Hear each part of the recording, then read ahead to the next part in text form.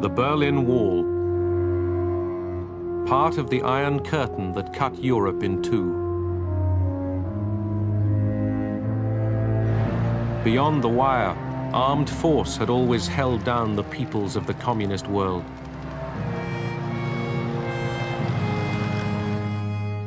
In 1989, the wall was still intact, but there was a new mood in Moscow. The use of force had discredited itself completely. It was no longer possible to stabilize the world by military methods. We saw a real opportunity because of this recognition on the part of the Soviet Union that they weren't going to win an arms race. They weren't going to, quote, bury you, unquote. We were the beneficiaries of this.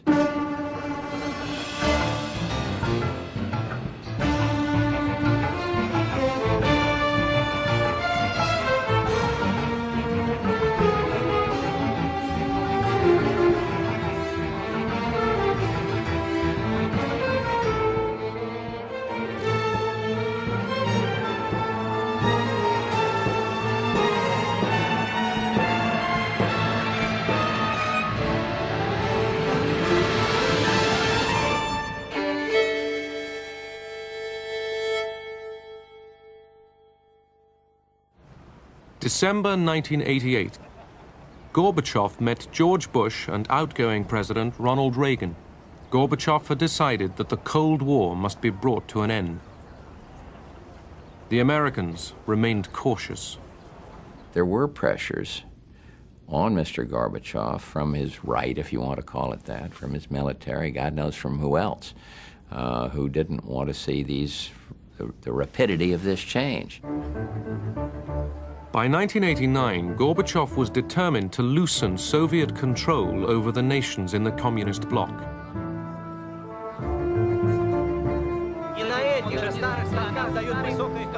Gorbachev told the peoples of Eastern Europe that they had the right to choose their own futures. But his listeners wondered what would happen if non-communists won power. Would the Soviet Union really stand aside? Gorbachev was convinced that when these countries got their freedom, they would choose socialism with a human face. He believed they would not turn away from Moscow, nor run off to the West. He thought they would be grateful to Moscow and keep up ties of friendship with the Soviet Union. But not everybody wanted freedom from Moscow.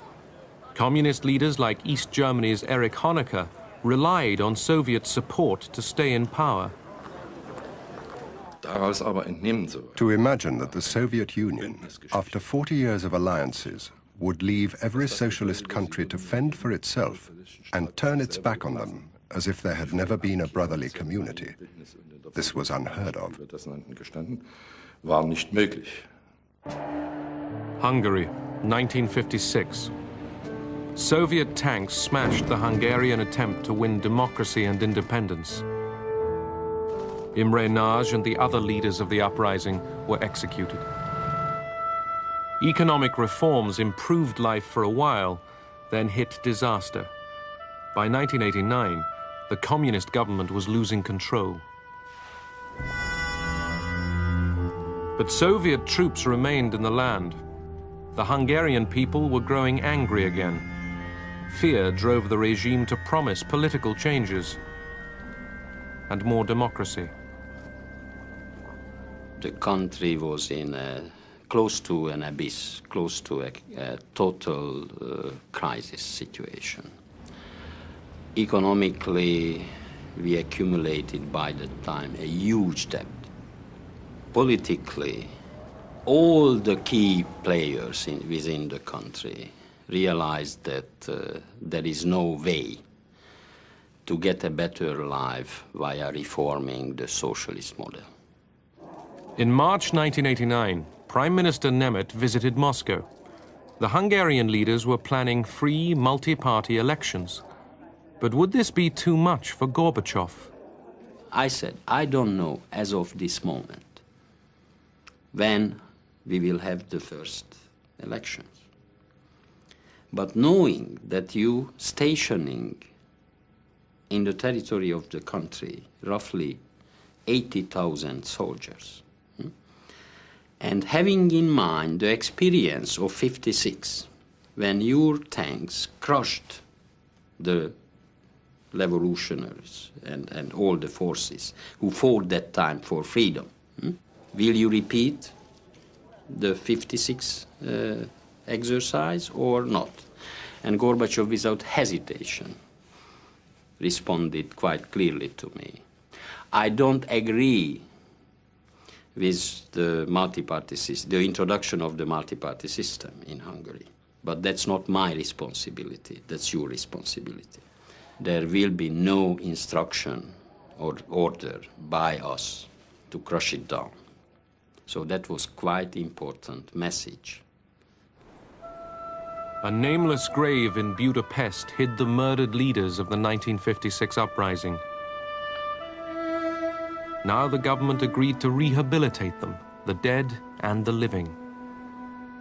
Erzsébet Hrozova was 18 when she fought in the uprising. She spent 12 years in prison. I felt as you do when a plaster is removed, and at last you can breathe freely. You don't have to lower your head anymore. I felt I could breathe again. Imre Nagy and his comrades were given a public funeral. The government declared that the 1956 revolution was justified. The crowd listened to the names of the martyrs.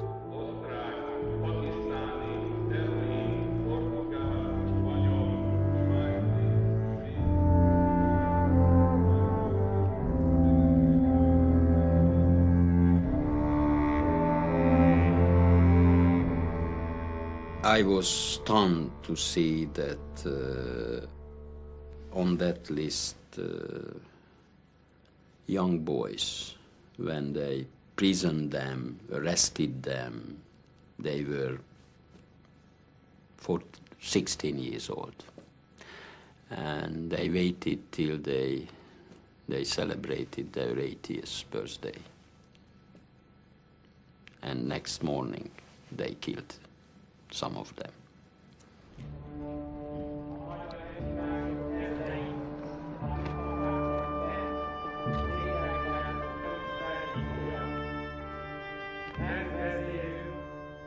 The reburial meant to us a reconciliation with our past and history.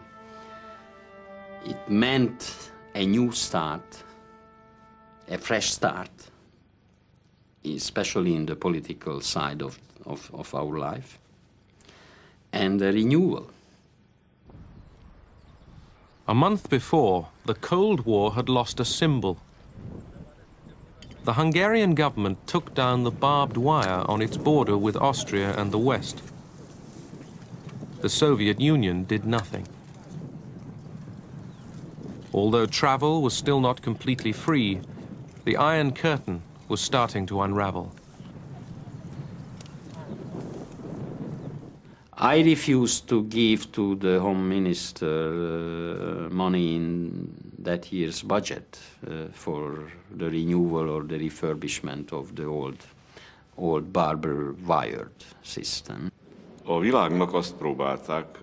They said that the Iron Curtain was technically obsolete. It didn't work as a barrier anymore. They should not maintain a construction that endangered people's lives. Hungary's boldness alarmed the hard-line Warsaw Pact leaders. None was more shocked than the East German ruler Erich Honecker. His state formed the Soviet Empire's frontier with the West. Honecker's first reaction was to send the Minister of Foreign Affairs to Moscow to protest against this decision. Moscow's answer was, "We can't do anything about it." This was unique. It was the first time that Moscow had said anything like this to us.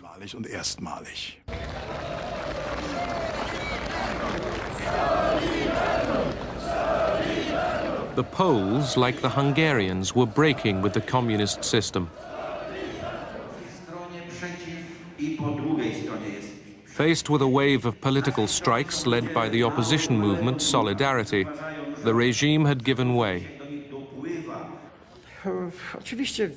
I knew that the communist system was finished. The only problem was, what would be the best way to get rid of communism?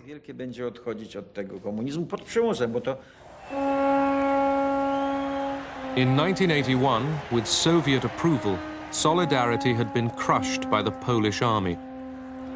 Its leaders were imprisoned. Now, in early 1989, the government opened round-table talks with Solidarity. The Polish communists were prepared to share power, to discuss a shift towards democracy. Democratic institutions were being formed. They were substitutes for a full democracy. But we were different compared to the other countries of the bloc. We were, in a way, a heretical island. In June, elections were held.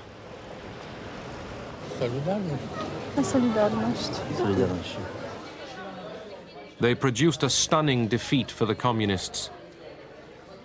Solidarity won 99 out of 100 seats in the Senate.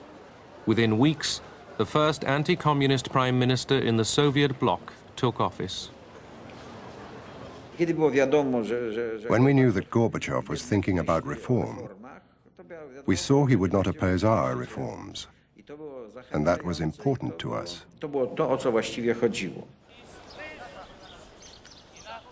At the Warsaw Pact summit, the leaders were divided. Honecker, like Romania's Nicolae Ceausescu, was alarmed by what was happening in Poland and Hungary. Honecker, and particularly Ceausescu, were against our reforms. On one occasion, we were having a meeting with him in his residence on the outskirts of Bucharest. He and his wife, Raisa, and myself were having a discussion. Our passions really ran high. We spoke in such loud voices that we had to remove all our security people so that they wouldn't hear us.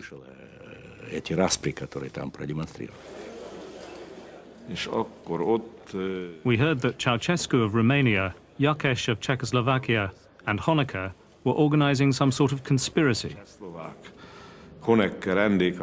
They wanted to talk Gorbachev into intervention against Poland and Hungary.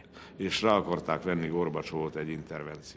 said that these nations had already passed the limits of what was acceptable in socialist countries. When I heard the first proposal from Ceausescu on this, I looked at the other side of the table where the Soviet delegation was seated, and our eyes crossed each other's eyes. So he was signaling to me that, okay, don't argue against it. So in other words, he sent me by his eyes an important message that you don't have to say a word. It will not happen. And it did not. In July, President Bush visited Poland and Hungary. The West gave them moral support for democratic change, but little more. We did have some modest economic packages for both countries, but really, we did not want to kind of pump money down a rat hole either. We wanted to be sure that the economic reforms, the moves towards free markets, those things, were for real, that they were going to continue. This dismantling was made possible by the... In Hungary, Bush was presented with a piece of barbed wire, a souvenir of Hungary's dismantled Iron Curtain. We believe that the artificial, physical, and spiritual walls still existing in the world someday shall collapse everywhere. And that is just beautiful. Thank you, sir. I don't know, I'm kind of an emotional sort of person anyway. I cry too easily. I did then, I do now. And I had tears in my eyes when I was given this symbol of the end of the Cold War.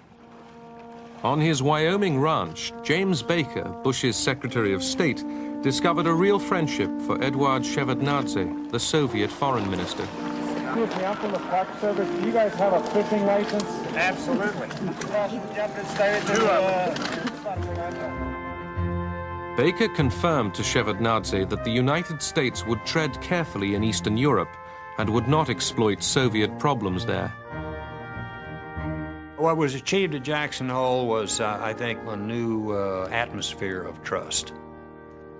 Everyone on the American side, as a matter of fact, felt it was very important that we assist Gorbachev and Shevardnadze and the reformers in the Soviet Union in any way we could to arrive at a soft landing. The Cold War didn't have to end with a whimper. It could have gone out with a bang.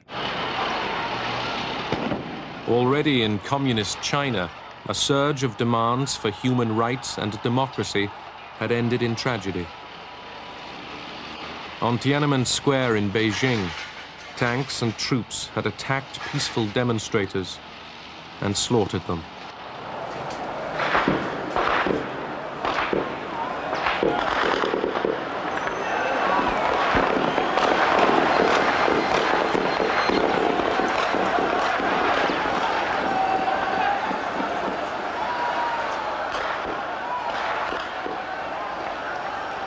The world shuddered. Would reform in Eastern Europe end like this? Erich Honecker in East Germany admired the Chinese solution to political protest. Honecker refused to admit that anything was wrong with his own system. I told them that they were responsible for the situation in their own countries. You decide what reforms you need. We need perestroika. Whether you need perestroika is up to you. Honecker said, we've done our perestroika. We have nothing to restructure. But in reality, East Germany was rotting away. Pollution poisoned air and water. The economy was running down. The police state stifled all initiative. There was apathy in public, daydreams in private. Wissen Sie, die meisten in der DDR hatten sich eingerichtet, hatten sich zurückgezogen. Most people in the GDR withdrew into their private lives. Absolvierte den Job. You went to your job, saw to it that your private life was protected from harm. Einbringen kann, integrieren kann. Then you withdrew into your home, with your friends, in your own private world. Die berühmte Datscha, die man hatte, zurück. Und die you criticized society at home, but only among people you trusted. Vertrauten Kreis sehr kritisch beleuchtet. Eine Videokamera. There was a video camera installed in the building opposite us, which was trained on our window.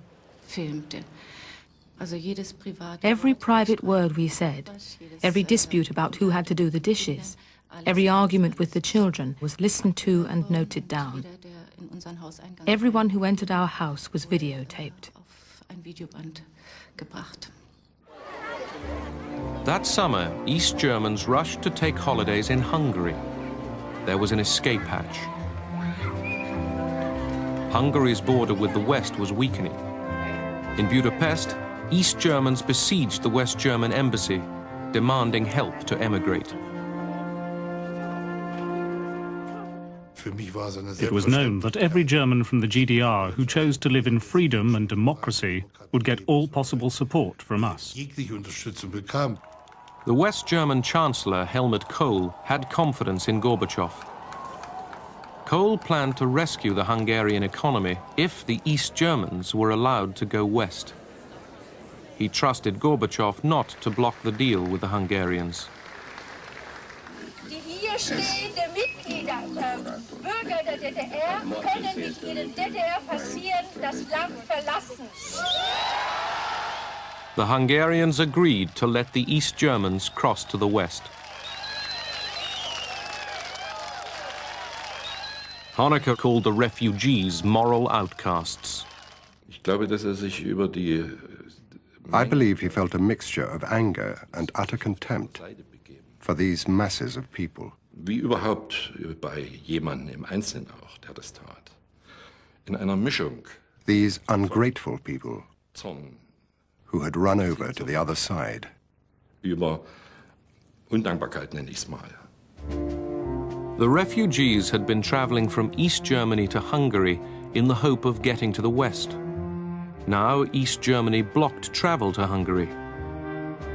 Desperate, the fleeing East Germans turned to Czechoslovakia. They gathered at the West German embassy in Prague.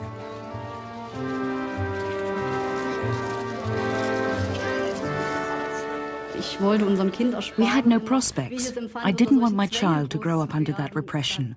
It wasn't just that we couldn't travel, it was small everyday things. When the embassy was full, the refugees climbed into the garden.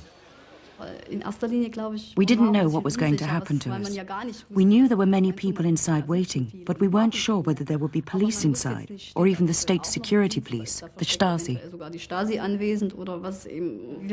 We walked fearfully along the fence, and then people from inside the embassy came up and said, "Don't you want to come in?" We were astonished and said, "Yes." "Wait," they said, "we'll get a ladder." We climbed the fence and were inside. At first, we saw just people. It was frightening. People everywhere. More and more refugees crammed themselves into the embassy and refused to leave. Ich habe da keine Perspektive. Ich habe gearbeitet die Woche 70 Stunden, 30 Stunden maximal geschlafen und am Ende 1500 Mark drüber geblieben. Das ist nicht normal. Das ist keine Perspektive für meine Familie und mich. The Czech police made futile attempts to stop the inrush. Inside the embassy, the overcrowding and squalor grew worse day by day. Both German governments, East and West, were at their wits' end. West Germany's foreign minister, Hans-Dietrich Genscher, came to Prague. Under Soviet and West German pressure, Honecker had consented to a face-saving deal.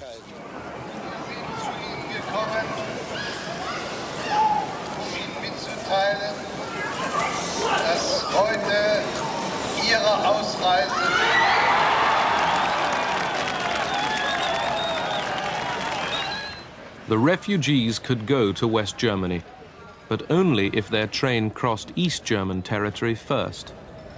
Then Honecker could claim that he had expelled them and cancelled their citizenship.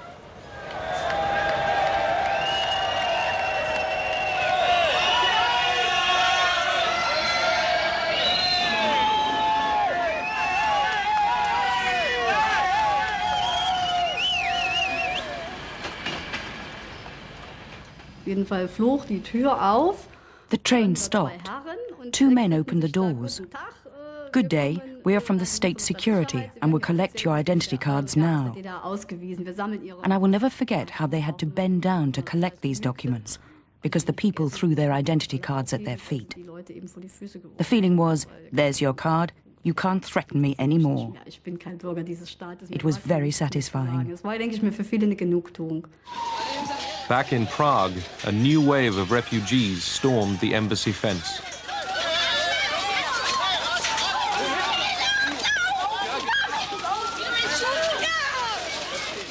Their last chance of reaching the West seemed to be vanishing.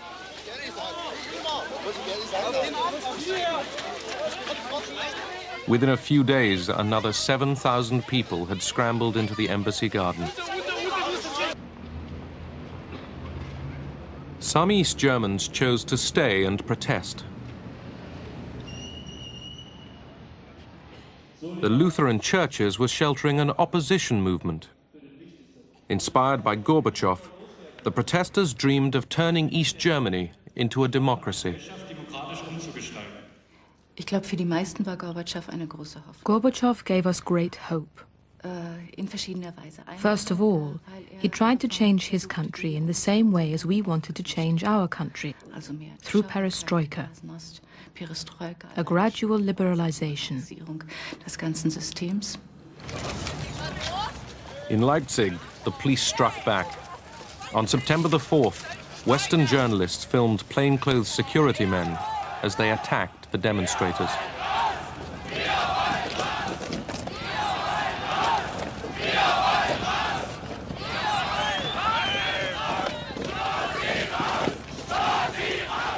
Soon came a new chant of defiance.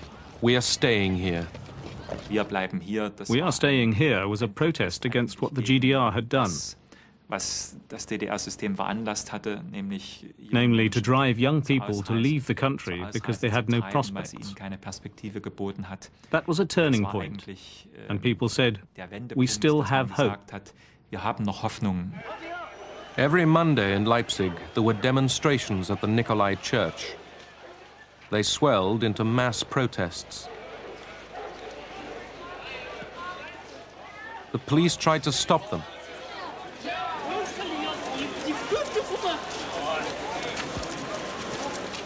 But the government was losing its nerve. Kennwort dafür, Sprach. In short, we were speechless because we were helpless. Hilflosigkeit. Weil dieses Land because this country und diese Führung and this leadership had never before experienced a conflict which was so openly expressed. Dartun konnte. Only Honecker seemed to notice nothing amiss. On the eve of East Germany's 40th anniversary that October, he was confident as he waited with his colleague Egon Krenz to greet his senior guest, Mikhail Gorbachev. The Soviet delegation already knew that the East German regime was tottering. The outward show of victorious celebration went ahead. Then, at the torchlight parade of communist youth, the marchers dropped their rehearsed slogans. They began to chant another name, Gorby.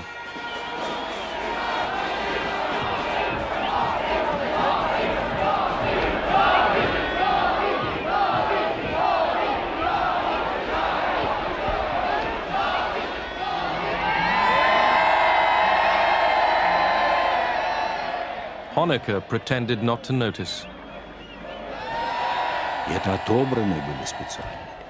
These were specially chosen young people, strong and good-looking.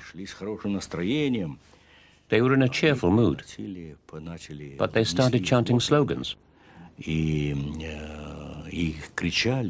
Gorby, help us. Gorby, stay here. Rakowski, the Polish leader, came up to us and said, "Do you understand German?" I said, "I do a little bit." "Can you hear?" I said, "I can." He said, "This is the end." And that was the end. The regime was doomed. This was a vote of no confidence against us. Gorby Gorby did not mean do it exactly as it was done in the Soviet Union.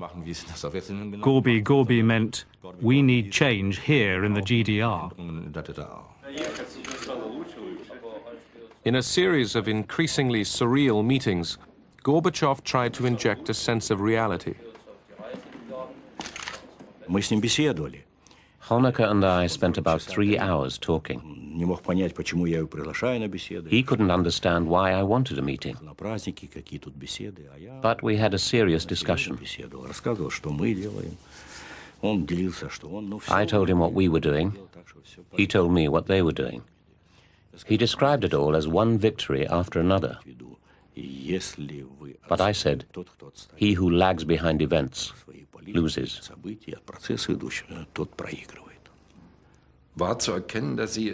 It was absolutely clear to me that both sides spoke about two completely different things. They did not try to meet in the middle. During the whole conversation, they did not agree on a single thing.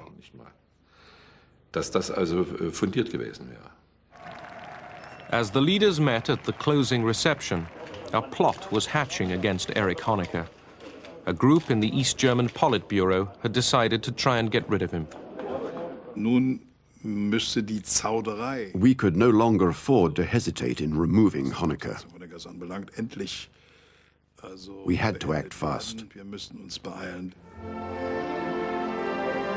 Und daraus konnte man entnehmen, dass die Welt, You could see that he did not understand what was going on. wenn jemand in einem He had an autocratic approach to what was happening around him. dann He ist es couldn't in cope der with the Tat situation. also für ihn nicht mehr nachzuvollziehen. Verehrte ausländische Gäste, recht herzlich danken, dass Sie an den Feierlichkeiten aus Anlass des 14. Jahrestages der Deutschen Demokratischen Republik teilgenommen haben. At dinner with Gorbachev and the leaders of the Warsaw Pact countries, Honecker was a complacent host. Meanwhile, a hostile crowd was gathering outside.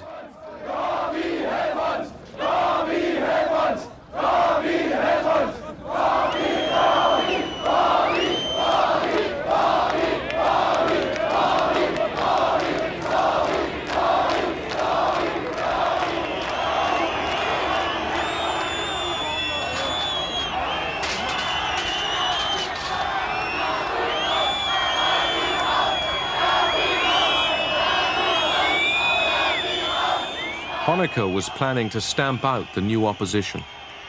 No one was sure how far he would go.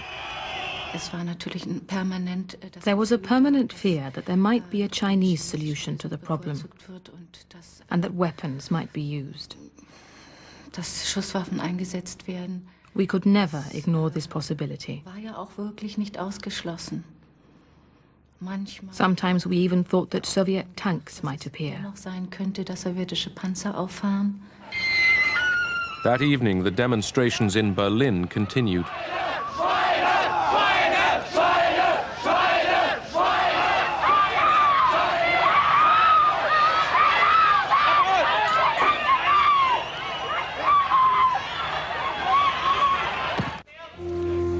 In Leipzig, earlier that day, the authorities made ready to meet the demonstrations with armed force.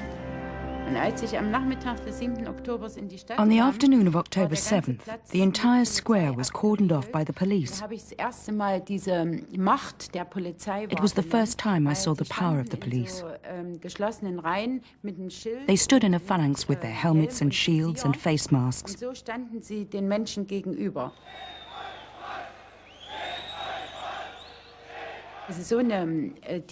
And standing there right up to them, we felt their force and violence.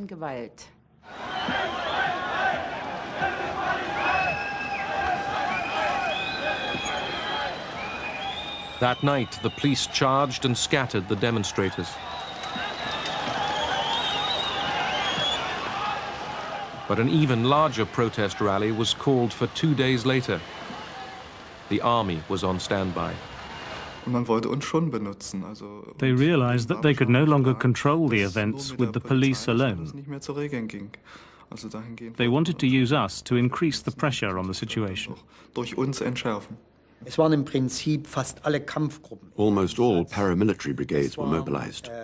The voluntary police force were out in strength. More than 8,000 men were armed and sent with their equipment to Leipzig. We were issued with twice as much ammunition as normal. Usually we had 60 rounds. Now they gave us 120 rounds. One of us had a friend at the hospital, and he'd heard that blood reserves had been ordered, and spare beds were to be kept free on that day. The city was in a state of emergency. Shops had to close at 5 o'clock. We felt very intimidated. At work, people warned each other, don't go into town tonight. Who knows what's going to happen?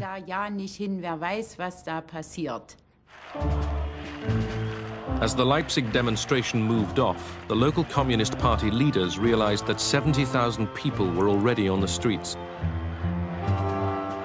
Alarmed, the Soviet ambassador telephoned the commander of Soviet forces in the region.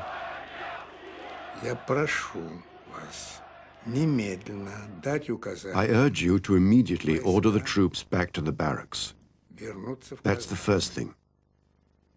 Secondly, stop all maneuvers. Third, stop all flights of military planes. And under no circumstances interfere in the developments. The Leipzig communists begged the opposition to talk with them. Then, without higher orders, they pulled back the East German police and troops. The demonstration went off peacefully. For East Germans, this was the turning point. People almost fell into each other's arms and said, "Oh my goodness, now something is happening, and now finally we're starting to talk to each other. And if we talk to each other, we won't shoot at each other."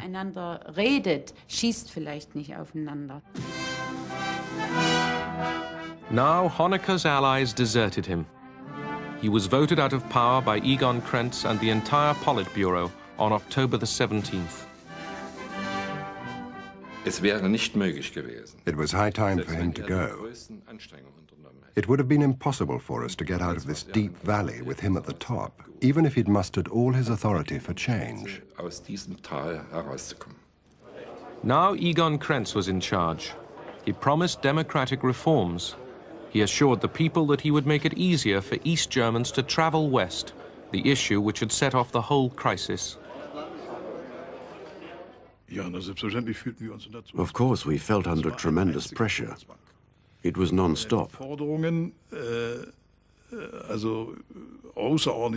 We had to make a move. On November the 1st, Krenz visited Gorbachev in Moscow.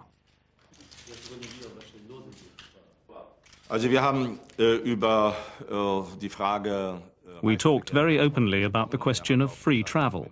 And he said to me, "If you don't find a new formula which allows the GDR citizens to travel, then things won't look good for you." Egon Krenz was unfortunately devoid of any charismatic qualities.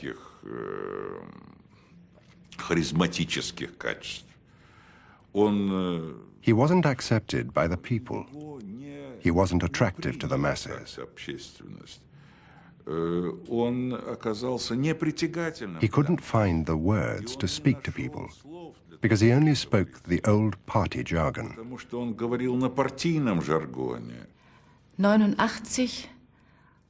By 89, many people, myself included, were no longer prepared to look for dialogue. I remember that we said, "Now our readiness for dialogue has expired. Now it's confrontation." In vain, Krenz offered new freedoms. The street demonstrations grew bigger and asked for more. In East Berlin on November the 4th, a crowd of 500,000 people gathered. Liebe Freunde, Mitbürger, es ist, als habe einer die Fenster aufgestoßen, nach all den Jahren der Stagnation, der geistigen, wirtschaftlichen, politischen. If you live in a system that is suppressive, you don't walk upright. You always go this way, with your head down. And now was a chance to walk upright and to show your face and to show the power of the people. On November the 9th, 1989, Günter Schabowski told journalists in Berlin that restrictions on travel to the West would be lifted. The government meant the change to start next day, but Schabowski mistook the timing. Bitte? Ab sofort. Also Genossen, mir ist hier also mitgeteilt worden, dass eine solche Mitteilung heute schon verbreitet worden ist. Sie müsste eigentlich in Ihrem Besitz sein. Das tritt nach meiner Kenntnis, ist das sofort. Unverzüglich. The news flashed round the city. East Berliners rushed to see if the checkpoints in the wall were really opening.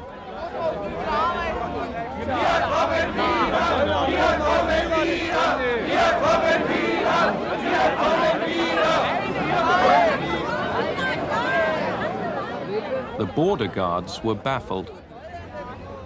We didn't get any instructions from our superiors. None. Only observe the situation.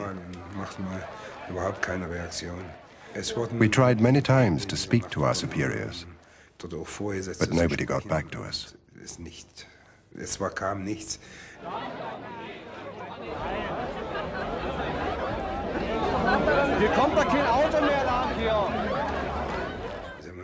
You have to bear in mind that our soldiers were fully armed on this day, as always, and they had one order. That order was to stop anyone trying to escape, but the crowds were huge now. Suddenly, the guards gave in. They opened the barriers.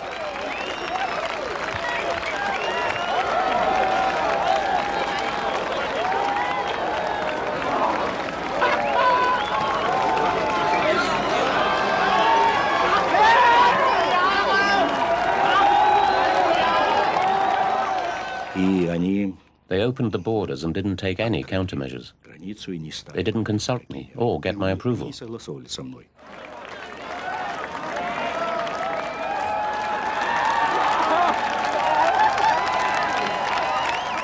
hat mich angerufen nach der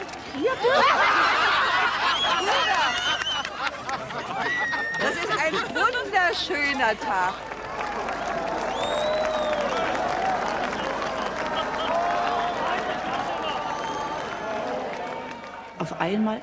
I found myself in a group of people who were applauding. I didn't understand right away why. Then I realized I really was in West Berlin, and West Berliners had come to the border and they were applauding us. We were all crying and embracing each other. Even now, when I look back, my heart is racing. It was so moving. Bekannte, die wollen mal besuchen, die warten um 12 Uhr. Wir wollen einfach mal rüber. Nur mal gucken. Das ist traumhaft. Und dann wieder zurück. Wann? Ne, heute irgendwann. Oder, also besser gesagt, doch heute. Wahnsinn! Wahnsinn! Was für toll. Das ist toll. 28 Jahre, das ist die Stunde. Let's go, ich bin sehr glücklich. West Berliners arrived from the other direction. They began to demolish the wall in front of the Brandenburg Gate.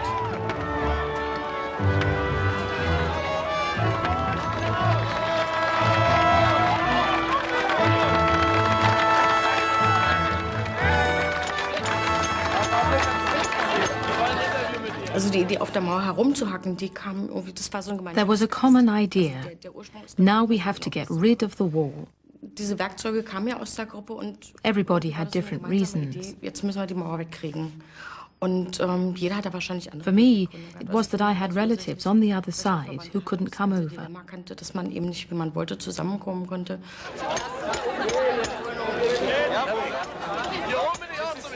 Oder wenn ich an meine Tante denke. When I remembered my aunt and how I couldn't see her before she died, it made me so angry. It was liberating to do something against the wall. Der Kommunismus ist gestorben. Wir nehmen das mit rüber. Die FDP ist tot. Ja, wir nehmen das rüber. Lebt er noch. Ja, Alter. Aber mit so einer Zähne. It was emotional for me, but I must confess that I had in mind not overreacting. The stupidest thing that any president could have done then would have been going over there, danced on the Berlin Wall, and stick his fingers right into the eyes of the Soviet military and of Gorbachev. Who knows how they would have had to react.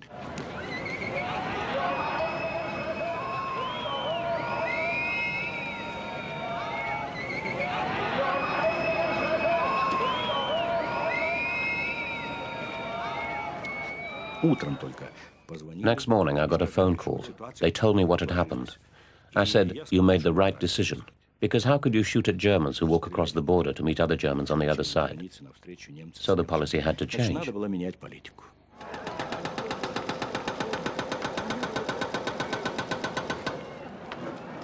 Across this wall, two worlds had faced each other in arms. Now their enmity was dumped into history. Germany would be reunited. But Europe's revolution against communism was not yet done.